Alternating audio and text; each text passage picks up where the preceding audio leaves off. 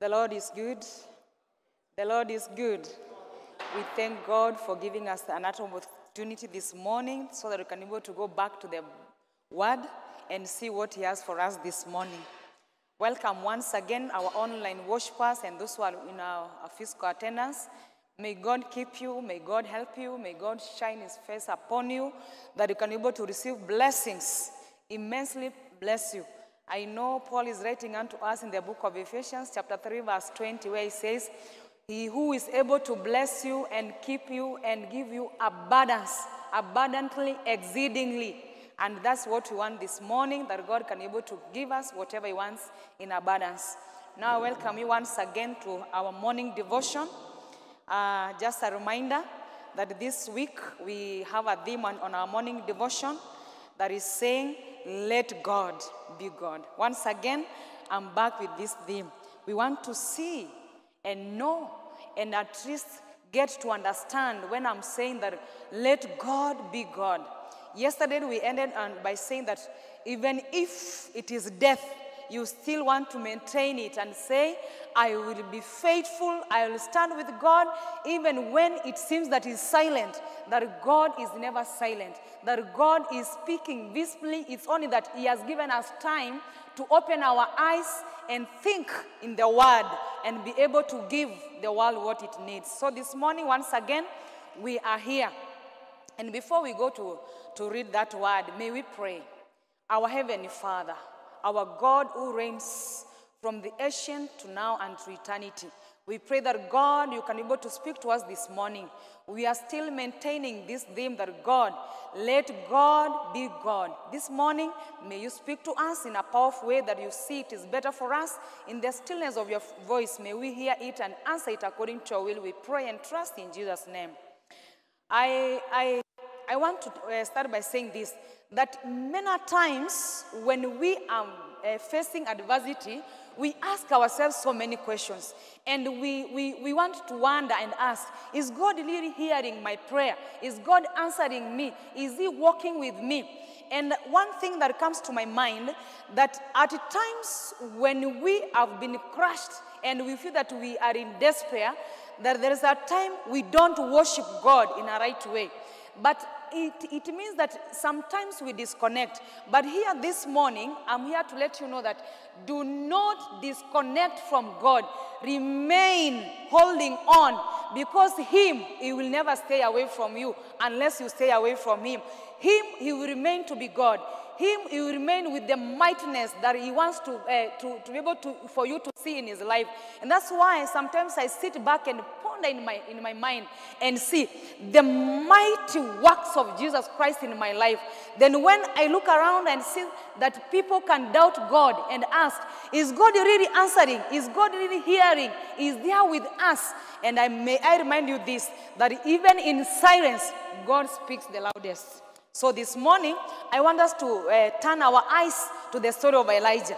Elijah was a man of God.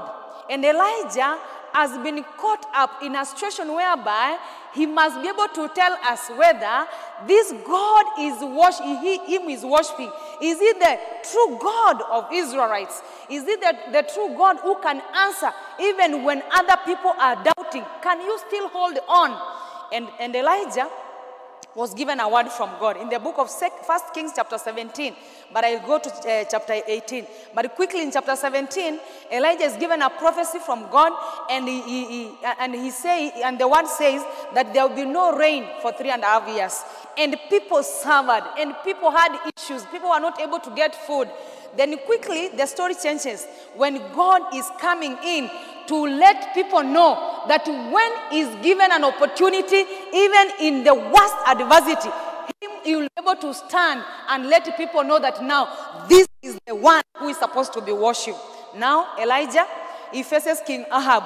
And this is what the Bible says from chapter 18, verse 17. It says, and it came to pass when Ahab saw Elijah, that Ahab said unto him, art thou he that troubled Israel? When he was able to see Elijah, he's like, this man, you have given us trouble enough.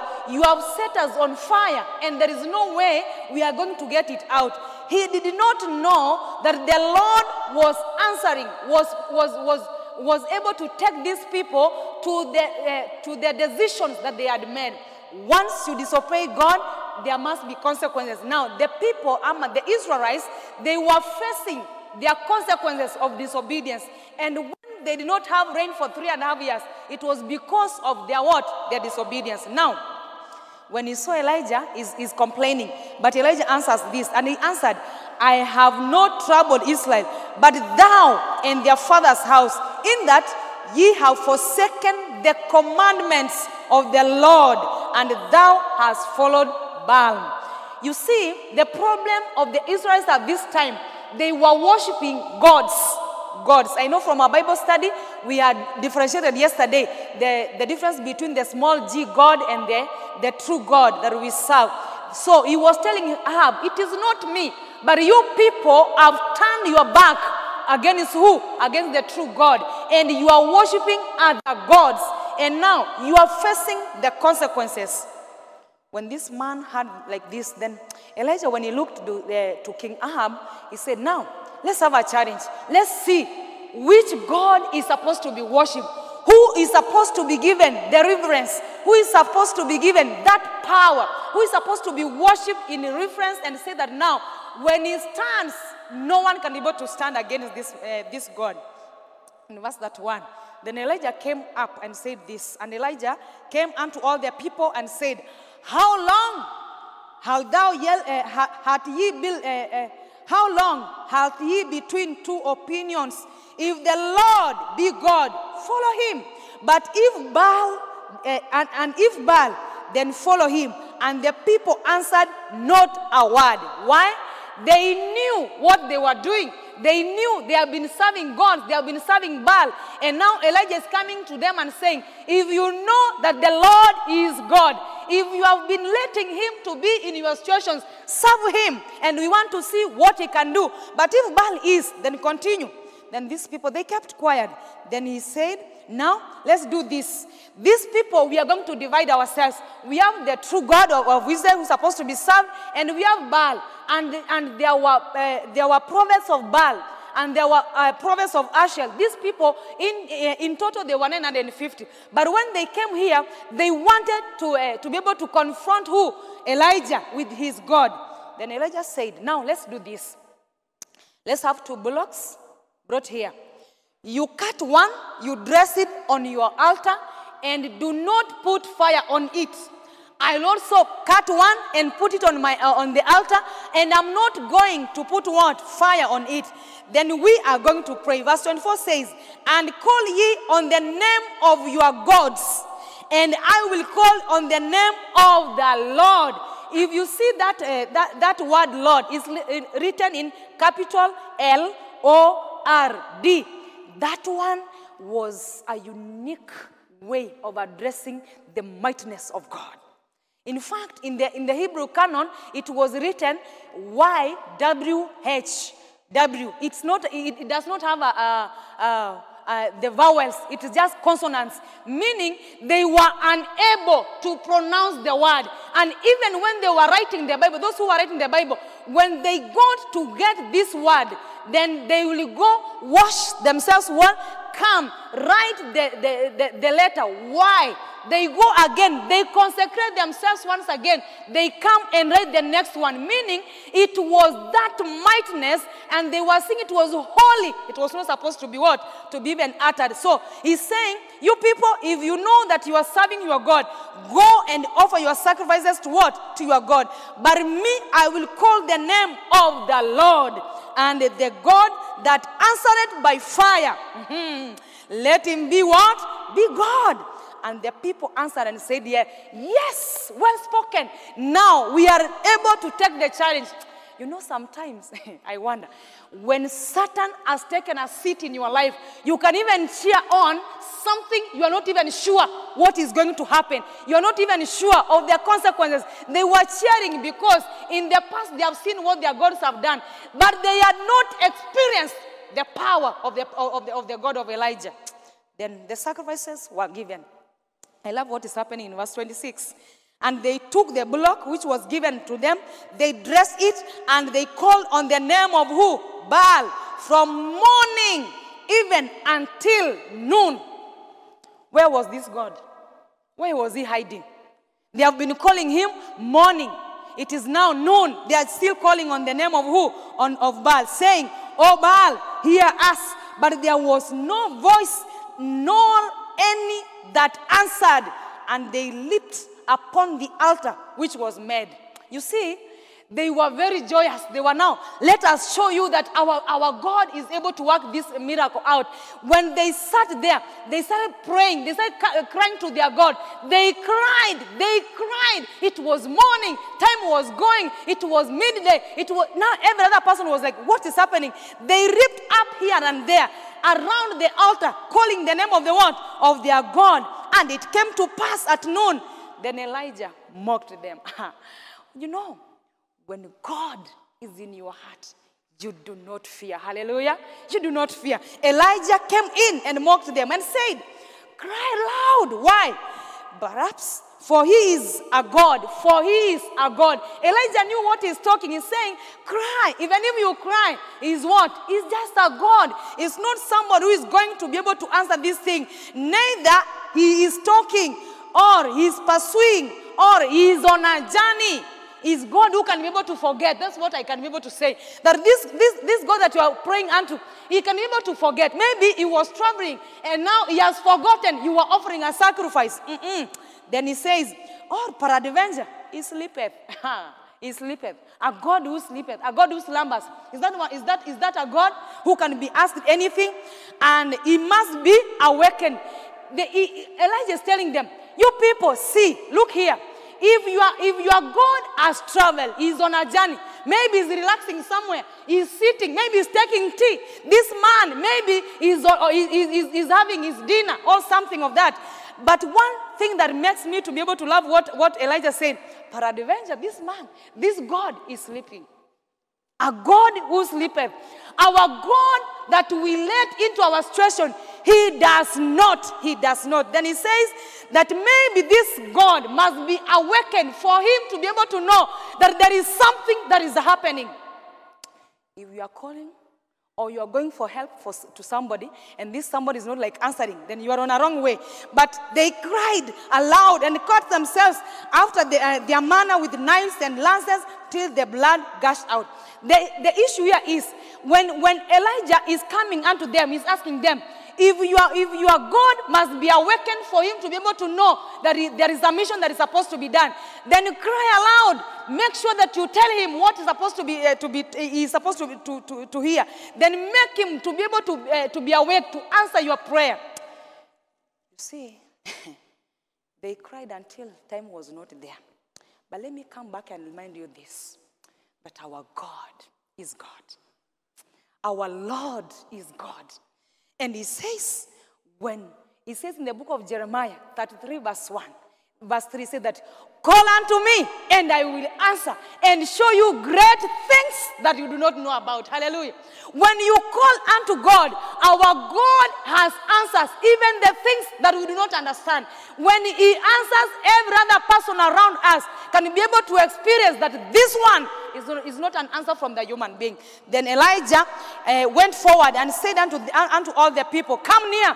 Now, if your God went for a journey, he is sleeping, he has not been awakened. Now, come near. Let us experience the power here. Then he brought the people near. They came near to him, and he repaired the altar that was ruined, the altar that was supposed to be used for the power of God. And he repaired the altar. He called every other person there. Then he dressed the pullock. He put it on the altar. Then verse 36 says this, and it came to pass at the time of the offering of the evening sacrifice that Elijah the prophet came near and said, Lord God of Abraham, Isaac, and Israel. Remember in our Bible study yesterday, we were told in the Old Testament, God was a personal God, was a personal being. That if it was Jacob, it was God of who? God of Jacob. Now he's referring to that God of Abraham, the one who answered in the bush. He's calling the God of who? The God of Jacob, who traveled with him far and wide and brought him back. And he's saying, and the Lord of Israel, let it be known this day that thou art God of Israel. Hallelujah. Let it be known, even if you are going to answer this prayer in any other way, but let every other person know that you are the God to be worshipped and you are the God of the Israelites. Hallelujah.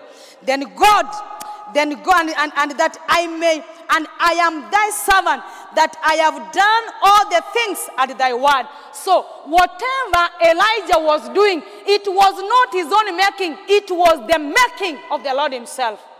Then he said, hear me, O Lord, hear me, O Lord, that these people may know that thou art the Lord God, and that thou hast turned their heart back again.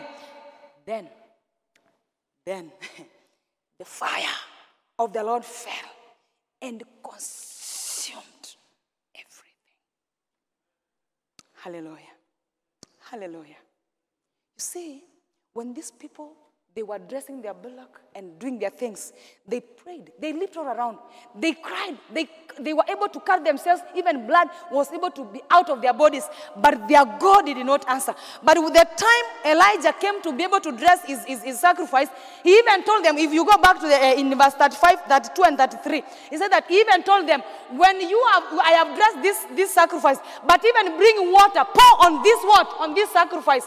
But I'm told when he prayed, the fire came from heaven and fell on the sacrifice. It consumed the burnt sacrifice, the wood, and the stones, and the dust, and it licked up the water that was in the trench. Hallelujah. When he comes, he's a mighty God. Hallelujah. And that's why in our own saying, we can say that Yahweh, you are might. But because the Hebrew people who are writing the Hebrew canon, they were not able to speak. They say that, Lord, you are God. When you are given a situation, you never let down your people. You come and you stand, and the people, they will experience the mightiness of Jesus Christ. This is the same God I'm bringing to you, brothers and sisters. Which situation do you feel is too hard for God to be able to come in? He's able to come. And when he comes, even those people who are doubting, they will be able to see. Because he came, he consumed the sacrifice, not only the sacrifice, the woods, the stones, for God's sake, the dust, and even licked the what? The waters, meaning he was able to consume. Why? When you ponder on the mightiness of Jesus Christ, when he comes to your life, he will resolve your problem, not only what you are going through, even what you do not know. Hello? Even what you do not know. And when he was given that opportunity, God came out. And when all the people saw, they fell their faces down. Hallelujah. They were able to know that now this one is not a normal thing. And they said, the Lord, now they have shifted from their little gods. They have shifted from their small gods. And they are saying, the Lord, he is God. The Lord, he is God. Hallelujah. I love that God. I love that God. Because when he comes, every other person must be able to do what? To feel the power. They are saying now, let our gods be. Let them be burned. Because if he was sleeping, he was not able to be able to be awake, to be able to attend to us. Now, we have shifted our focus to who? The God, the one who reigns forever and ever. Hallelujah. And that's why the psalmist is saying that our God, let me read that one. The psalmist is saying the psalm in the Psalm 121. He says, I will lift up mine eyes, 121 Psalm, I will lift up mine eyes unto the hills, from whence cometh my help. My help cometh from the Lord, still the capital Lord, the Lord which made heaven and earth. Meaning every other thing that is happening here on earth, it is seen and is visible before God. And he says, he will not suffer thy foot be moved, that he that keepeth thee will not slumber. Hallelujah. But behold, he that keepeth Israel, he shall neither slumber or sleep. If you think you are calling on God and you feel that he is sleeping, he does not do that. Our God is awake 24 hours a day, maybe 365 days in a year, he is right there with you every moment, every second. As it tickles, God knows what is next in your life. So when you call on the name of the Lord, he will come and be sufficient in your situation. Hallelujah. He'll be able to do something. And when these people, they were able to see that, they all were terrified. And one thing that makes me happy, they knew that this God of Elijah, who has been led to this situation, is not going to be washed even when you are standing. They fell on their faces. They worship this God. My friends, this morning, we are going home. Hallelujah. We are going home. The fact is, whether you are in trouble or not, whether you have been worshiping the gods or you have been worshiping the Lord, we are going home. It is not far from home. But the only thing that is needed before we get home, that we turn our hearts to our Lord Jesus Christ. One thing that makes me happy, our Jesus says, Father, for those that you have given unto my hands, I will make sure that I give them unto you. Hallelujah. So which side are you standing? Are you with the Baals? Are you with the Lord God in heaven? Because our God does not what? He will keep your feet. He does not slumber. Neither does he go for a leave. He does not take a leave and say, now, maybe I am taking my dinner. Our God is ever present. His mighty power can be felt even in the darkest part of your life. Hallelujah. This morning, my friends, test this God and see that he is good.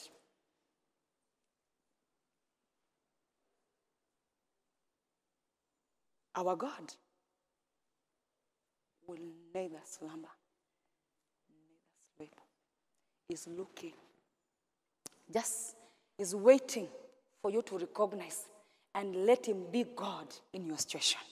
And once you have given him an opportunity, he'll be able to stand up and make sure that every other person around you can be able to feel that this one is the mighty God. This one is Jehovah. And that's why many times we sing and say, he is our Ebenezer. Why? Sometimes you are unable to walk, but when you have allowed God to be God in any situation in your life, you find yourself today here worshiping and you say, it is true that you are Ebenezer. Our God who does not sleep. Our God who does not slumber. May I tell you that, friends, may we look to Jesus in every situation. When you are found in between the rock and the hard place, please on a little bit and let Jesus be Jesus. Let God be God. He will turn the situations around. And every other person will be able to say that now, this is the God to be what? To be worshipped. I find it so, sometimes we are daring and we tell God, now you know, this is Nairobi, we have to go up and about and do our works.